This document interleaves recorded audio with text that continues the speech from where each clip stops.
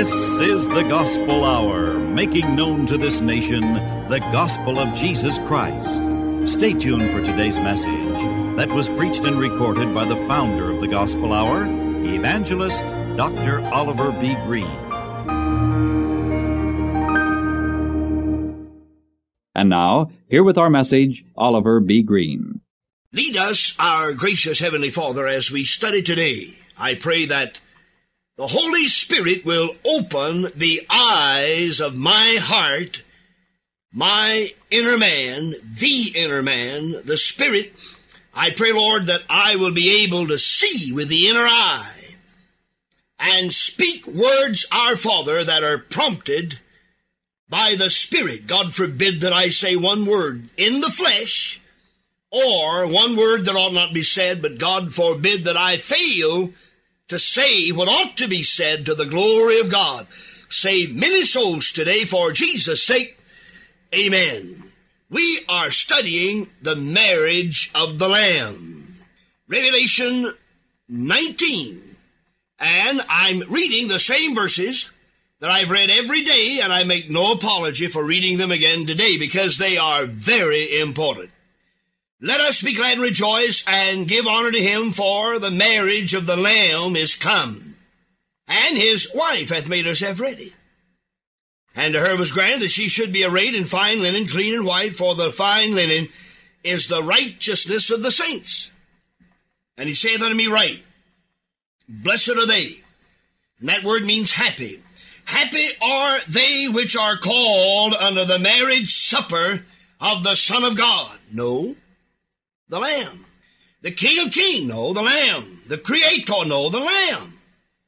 The Lamb.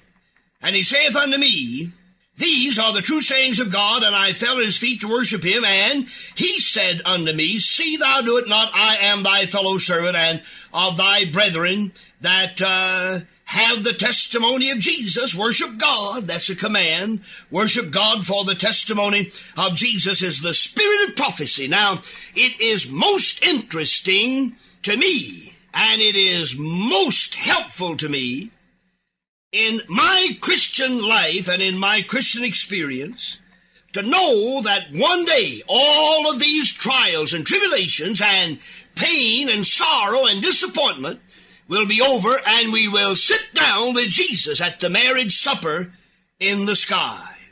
And those of us who are born again, washed in the blood, saved by the grace of God, we will be married to the Lord Jesus, the Lamb of God. We are the bride, the church, the New Testament church is the bride, and Jesus is the bridegroom. Now then, I've been giving you day by day the verses in the New Testament that mention the Lamb. On yesterday, I read in Revelation 14, the last verse I read was concerning the 144,000 standing on Mount Zion. Now let me read that verse, part of it, and then you look at verse 4. Now listen to this very carefully. And I looked, and lo, a lamb stood on Mount Zion, a lamb, and with him 144,000, having his father's name written in their foreheads. These are they which were not defiled with women, for they are virgins. These are they which follow the Lamb. Whithersoever he goeth, these were redeemed from among men, being the firstfruits unto God and to the Lamb. And in their mouth was found no guile, for they are without fault before the throne of God. Now, we will not go into the 144,000 because that is another subject. But the thing that I want you to see, we're studying about the Lamb of God, the marriage of the Lamb. These, now John saw the Lamb as he stood on Mount Zion, and then he saw 144,000, and then he declared that these are virgins, and they are those who follow the Lamb whithersoever he goeth. And they are without fault before God.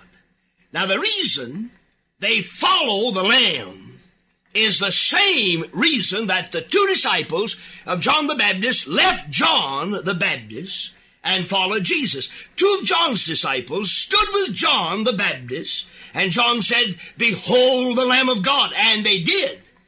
And they went to him and with him, and they followed him. Now, did that break the heart of John? Indeed, it did not. He said, I must decrease, he must increase. John said, I am not the Messiah, I'm not that light, I am a voice crying in the wilderness. And when John saw the Lamb of God, he invited his disciples to see the Lamb.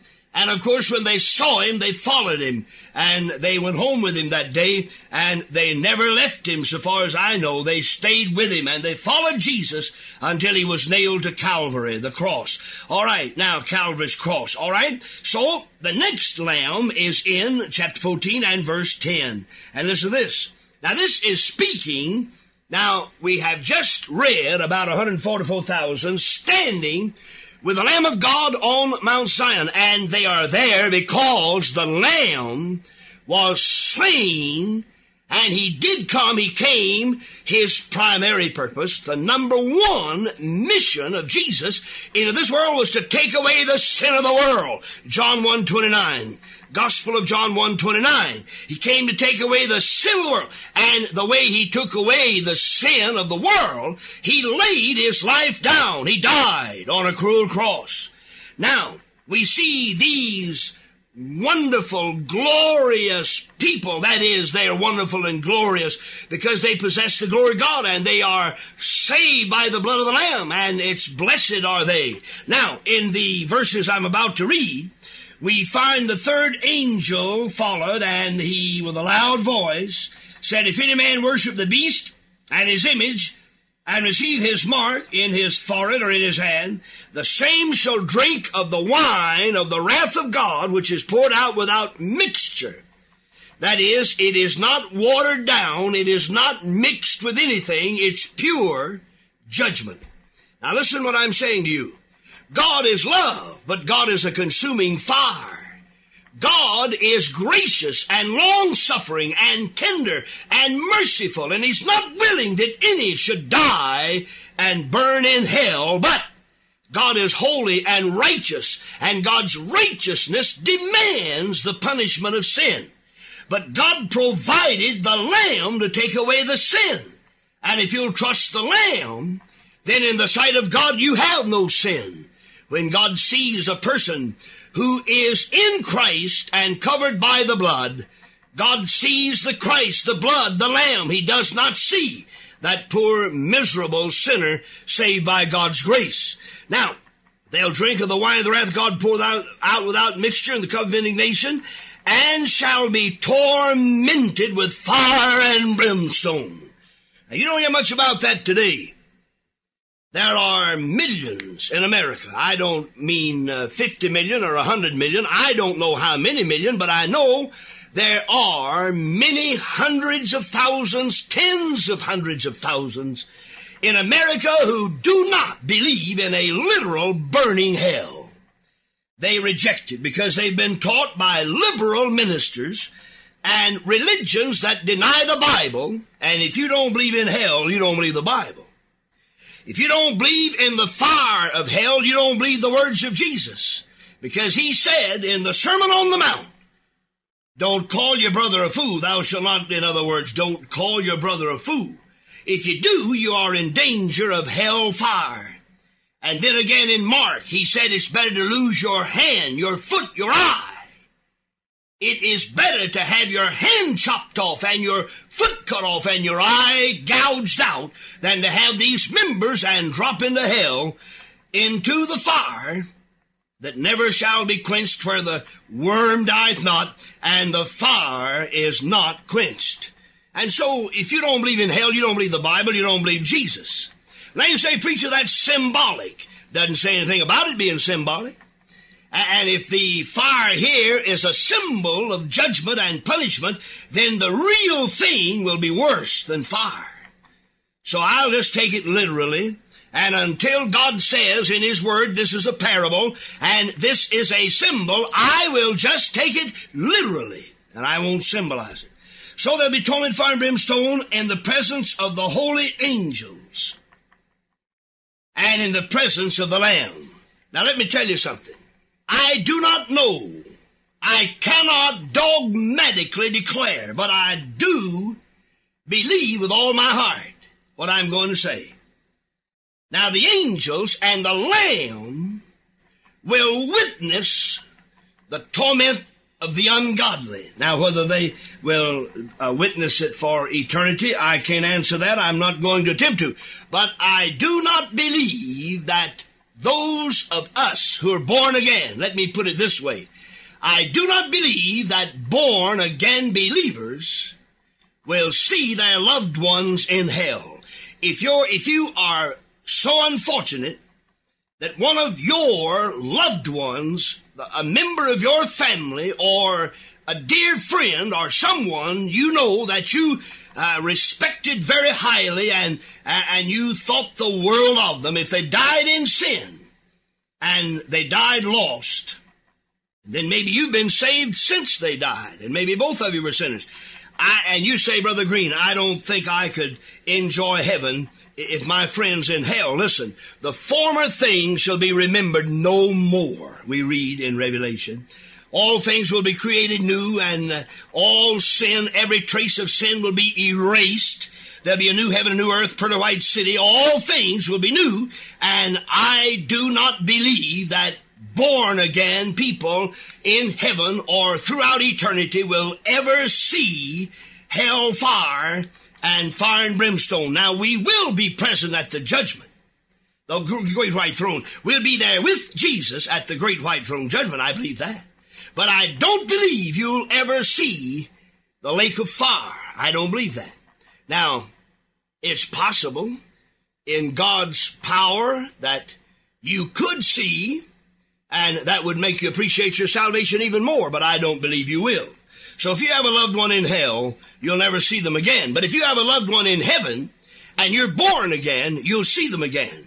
You'll see them in that wonderful pearly white city. And of course, you'll see them at the marriage supper, and you'll see them in the millennium. If they died in Christ, if they're born again now, and they go out to meet God, you'll see them again. So the wicked, the beast worshippers, and those who receive the mark of the beast will be tormented in fire and brimstone forever and ever. They'll be tormented in the presence of the Lamb, the holy angels, and the smoke of their torment ascended up forever and ever, and have no rest day or night, who worship the beast, his image, or whosoever receiveth the mark of his name. Here is patience of the saints.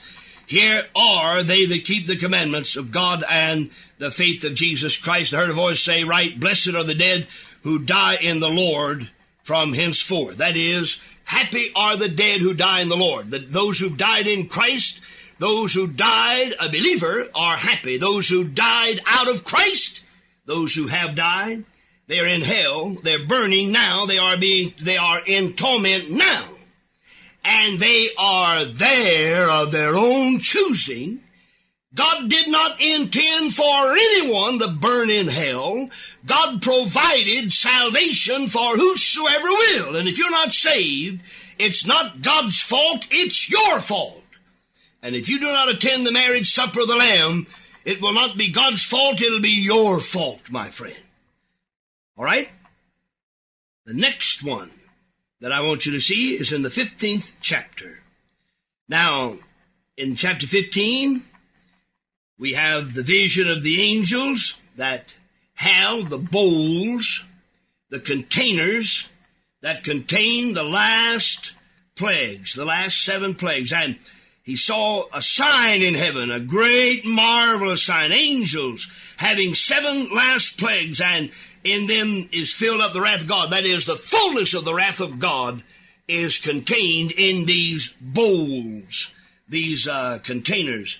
And I saw, as it were, a sea of glass mingled with fire, and them that had gotten the victory over the beast and over his image and over his mark and over the number of his name stand on the sea of glass, having the harps of God. Now, John saw this in the Spirit. It will literally occur. Listen what happened. And they sing the song of Moses, the servant of God, and the song of the Lamb, saying, Great and marvelous are thy works, Lord God Almighty. Just and true are thy ways, thou King of saints. So we have here a great multitude singing the song of Moses, the servant of God, and they're singing the song of the Lamb, and they're saying to God the Father, you're great and you are right, and great and marvelous are thy works, Lord God Almighty. Just and true are thy ways, King of saints. So the Lamb of God, as I said on a previous broadcast, the Lamb of God did not first occur some 2,000 years ago when the Virgin Mary brought forth her firstborn son. She named him Jesus, Savior, as instructed by the angel. She named him Jesus. But the Lamb has been from eternity. From everlasting to everlasting, thou art God. You are redeemed with the precious blood as of a lamb without spot or blemish, foreordained before the foundation of the world. Now the Lamb has been from eternity. He will be through eternity, because the Lamb is the center and the heartbeat and the bloodstream and the life of the program of God from everlasting to everlasting. Now, the blood of the Lamb. Jesus was born Savior, King of the Jews. He was a great healer. He worked great miracles. He uttered wonderful words of life. But he died as the Lamb. As a sheep before her shearers is dumb, so he opened not his mouth. Behold the Lamb of God, which taketh away the sin of the world. Now let me ask you a question. Can you remember, I don't mean a minute on the clock or watch. I don't mean a minute or an hour. I don't even demand the day. You may not know whether it was Sunday, Monday, Tuesday, Wednesday, Thursday, Friday, or Saturday. I do. I was saved on a Sunday night. You may have forgotten the night. It could have been in a revival in some place, and it could have been a weeknight, and you may have forgotten whether it was Tuesday or Wednesday, whether it was Thursday or Monday. Now, I'm not demanding that you tell me the exact moment or the hour or the day or the date of the month. I'm not demanding that. But I am saying this by way of suggestion.